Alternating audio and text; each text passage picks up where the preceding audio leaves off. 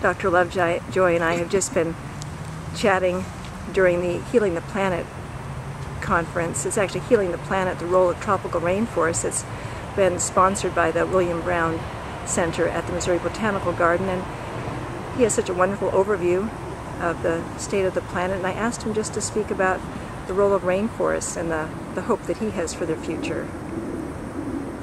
So basically you can't heal the planet without taking care of the tropical rainforests and actually doing reforestation for tropical rainforests. Anyway, sometimes this all seems so hopeless and such an uphill battle. But in my professional career, Costa Rica's gone from 3 national parks to more than 25% of the country in parks. And the Brazilian Amazon has gone from no national parks to something over 50% under some form of protection. All things that nobody would have ever dreamed possible.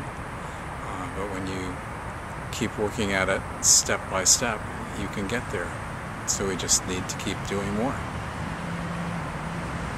Children have an incredibly important role to play in all of this. And first of all, they have more at stake than anybody who's older has at stake. Their voices are amazingly powerful because the older people don't like to look bad in the eyes of the children. And they also have no sense of limits as to what they might actually be able to do.